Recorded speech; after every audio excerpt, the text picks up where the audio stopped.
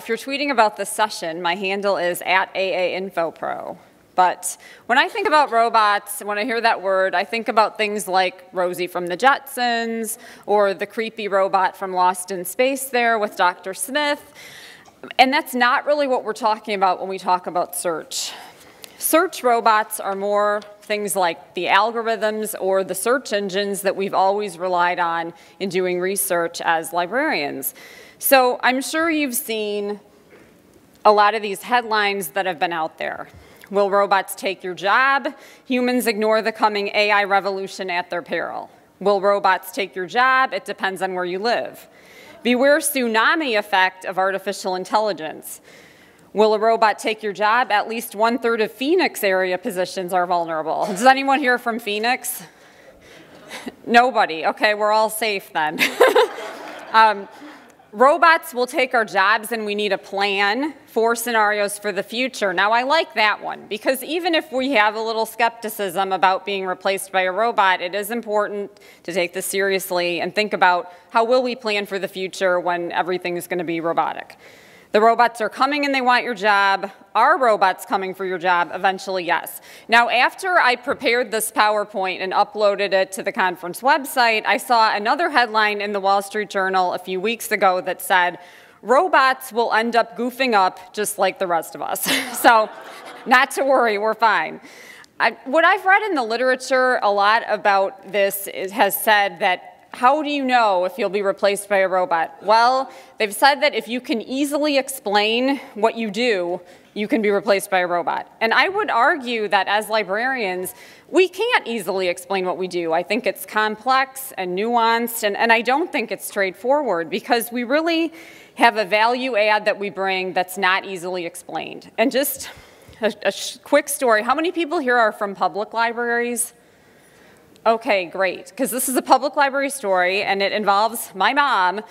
She's retired. She volunteers at a small rural public library. It's a town of 4,000 people. So what she does, and she's been doing this for a few years, she's entering all the obituaries from the town newspaper from the beginning of the town to now. So she started in about 1870, and she's at about 1922. So she was at her job, volunteering, typing in these obituaries, and she overheard someone speaking with the reference librarian. And this person said they had taken an Amtrak train to this town to research their family history. So they didn't have a lot of materials for things like that. This woman had traveled a few hours to do this. The librarian was trying to help her. And my mother overheard her mention the name that she was researching. And it's a common name, but it was sort of an odd spelling. And my mom thought, I know these people in the town. So she called her friend and said, I'm at the library. There's this lady here. She came here on a train. She has your last name. It's spelled the same way. Would you mind if I give her your phone number to call you? So the guy said, no problem. My mom gave the lady this number. She talked to this guy for like an hour. He was able to put her in touch with like cemetery plots and all kinds of things that she wouldn't have previously known about. And that was hugely helpful to this woman. And could a robot have done that? I don't think so.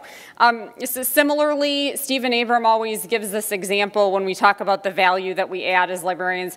The mother who's going to be divorced and a single mom, and what does she do? She comes to the reference librarian and says, I just need, some numbers of divorce attorneys or something. But that's really not all that she needs, but you don't know that at first. And I think going back to the reference interview, it's so critical. And we learn that in library school, and I use it every single day in my work. And so I think we don't know what people want until we really start talking to them, and that's not a robotic process.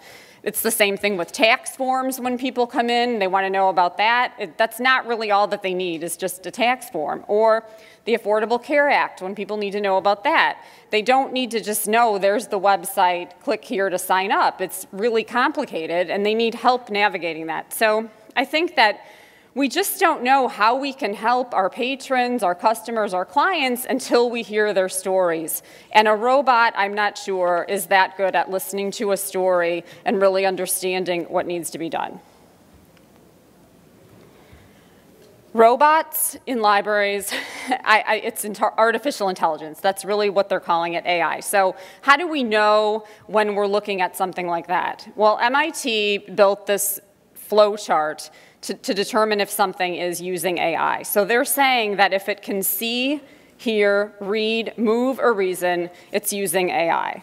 So really, all the databases we've used all along as librarians really do those things, because whether you're typing something in a Boolean search language or natural language, it is seeing what you type, and they're saying it has to see. And they say that it uses what they call computer vision and image processing to see it and process it. Or it's reading what you've typed, and they call it responding usefully and sensibly, and they use language processing to do that.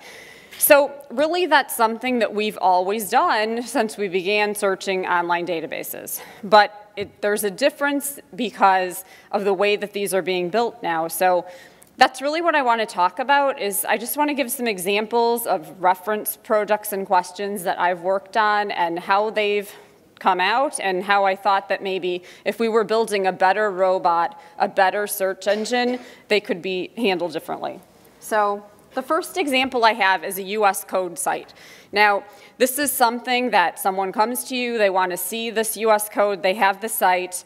We've all probably done this. You type it in, the database pulls it up. So the example I had was 15 USC 1666FA. So somebody wanted to see that code. That was the beginning of their question. So easily, I type it in. This was Westlaw. It brings it up. Okay. Well, the problem is that's not all they wanted. They wanted to know at what point in time was this cash discounts paragraph added to the code. And that's really not that easy to determine, because you have to figure out on your own, sort of piecing together each year that it's changed to figure out when it occurred. So if you look at this, there's this what they call the credits field where all those dates are. This code section originated in 1968, but then it was changed a bunch of other times and the dates are there. So what I had to do was look up this code in all these years, do a search for cash discounts, and see if the paragraph was there. So I got lucky in that 1974, the second change, had the cash discounts paragraph, so I could easily tell the person, looks like 1974 is when they put that in. But the problem is, you could have a law that had 40 different changes, and you might be looking at 40 searches, and if option 39 has your term, you just wasted a lot of time and did 40 searches for something that doesn't seem that complicated. So to me, I just feel like if this were a better robot, the search engine, couldn't we say, I'm going to highlight verbiage I want to see, just tell me the year? That seems like a basic thing for a robot that would be good, but no can do on that one. Oh, so my next example was somebody that came to me and said they wanted to search company charters for certain terms in certain years, but they only wanted to see companies that were not in an SIC code that started with 6. So, okay. I thought, that's fine. I'll go to Westlaw. I know it's an SEC filing, company charters. Well, the first thing is they don't call them company charters. So if you log onto Westlaw Business, and look for an SIC filing and say, I'm looking for company charters, it just doesn't know what you're talking about. So shouldn't the robot know what that really means is articles of incorporation, since the robot should be working for this database? It doesn't know it. So that's the first thing you have to figure out. So it's not that hard. You can go to Google and figure it out. But still, I'm thinking, why can't the robot do that? So you get to that section, you search articles of incorporation. I was able to figure out how to type in my free text search because I found this connectors and expanders section. So they were looking for ownership limits. So I did owner, exclamation point, within 2 of limit, exclamation point. I typed in my date range. So then I get to the SIC code part. And I thought, okay, they want no companies that are in SIC code starting with 6. Well, there's that % sign, but not. I thought, great, I'll just say but not SIC code 6 group, which took a little sleuthing. I had to figure out you have to type in a 6 with 3 asterisks. You can't do an exclamation point. That wasn't working. So I do the but not. I think I'm good to go, and I get this weird error that just says can't process this.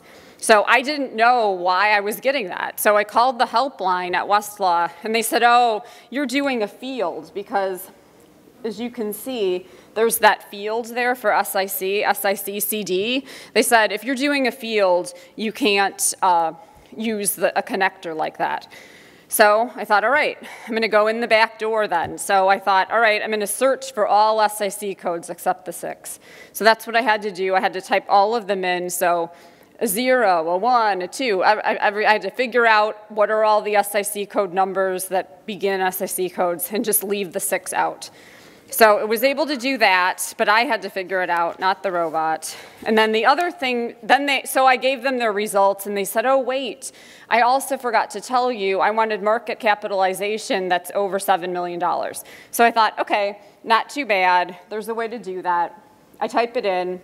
The problem is, and the market cap there, when you start choosing those categories, Westlaw translates them into numbers. So then when you go to the search, in the market cap section there where it says MCAP CD, it changes them to a 2, 3, and a 4. So the problem I have is if I give this to the requester, they're going to say, why are you searching 2, 3, and 4? So then I have to explain, well, this database changes that to 2, 3, and 4.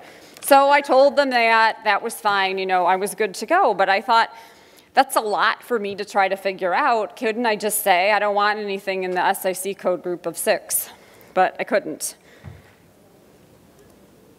Docket searching is another area where I'd like to see some robotic activity. I search dockets a lot. I don't have a law degree, so I get really confused easily. I don't really know what I'm looking for sometimes because I don't know how to translate it into the legal verbiage that you need.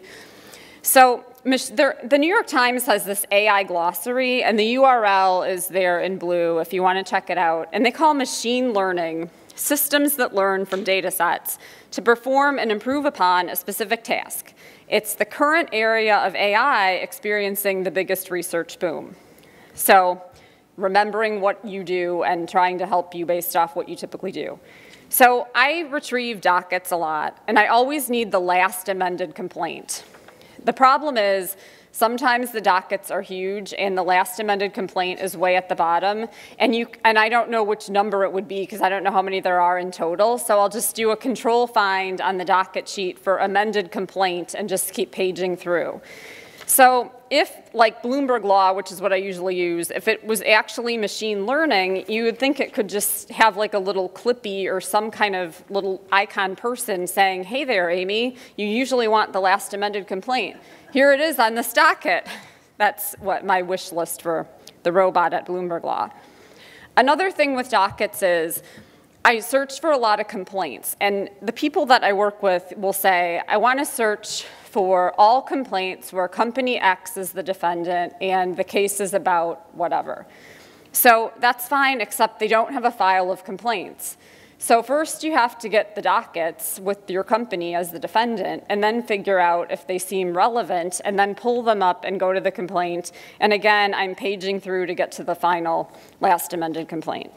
So it would be nice if you could just say, in the complaints, which ones have company X as a defendant. If it's actually understanding what they're calling natural language processing, I would be able to just say that. Because they call that the discipline within AI that deals with written and spoken language. So it should be able to understand our language, you know, a layperson's language in legal research, like I oftentimes am looking for the motion to dismiss or the final opinion and order or settlement documents, but none of them are called that. It's not going to say this is a settlement document. It'll say something I don't really understand, and then I'm just sort of lost trying to figure this out. Another thing I do a lot is look for expert reports, because the company that I work for provides PhD economists to testify as experts at trials. So a lot of times we want to find the reports of our opposing expert in previous cases to see sort of how they work. But expert reports are never called that. They're called like Exhibit 16 in some other document that has nothing to do with it at all. So I've actually a lot of times had to open 50 exhibits and look at them and see, is that the expert's report? Because the keyword search sometimes just doesn't work properly to find the exhibits that have the expert reports. So I wish the robot there, if I could just say, where are the expert reports, it could find them. Oops.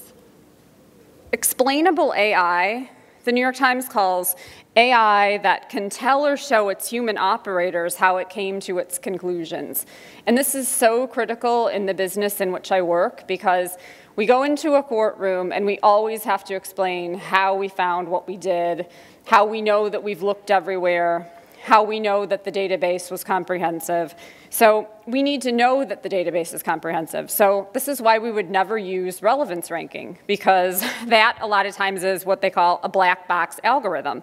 It's when an algorithm's decision-making process or output can't be easily explained by the computer or the researcher behind it. So I'm the researcher behind it. So if I can't really explain what it's doing, I can't use something like that. And actually, so Phaedra this morning at the keynote, she said, never trust AI that isn't fully transparent.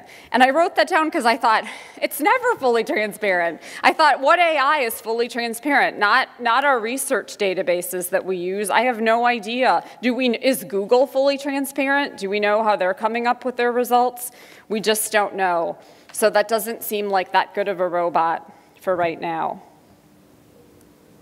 Machine learning combined with natural language processing, this would be ideal for research because take something, for example, like US public laws that are not really called what we all call them. So for example, like the Brady Bill or Obamacare or the bank bailout bill in 2008. It's actually the Financial Institutions Reform, Recovery, and Enforcement Act, but we all call it the bank bailout bill. So, to be fair, Lexis sometimes has put together files with the common name, like they had a savings and loan bailout file.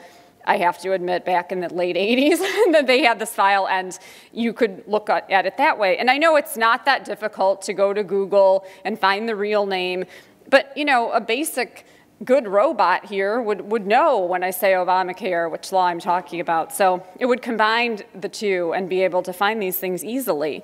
And also understand the topics you're researching. Like, if I'm researching hotels at my job, I don't want a bunch of Yelp reviews or bed bug reports or things like that. I'm looking for financials, competitors, bankruptcies, market share. So if it could just remember through machine learning that I'm looking for the hotel industry as a business, not as a vacation destination, that would be really helpful to me. So those are just some examples that I wanted to share about building a better robot, and now I'm going to turn it over to Tara.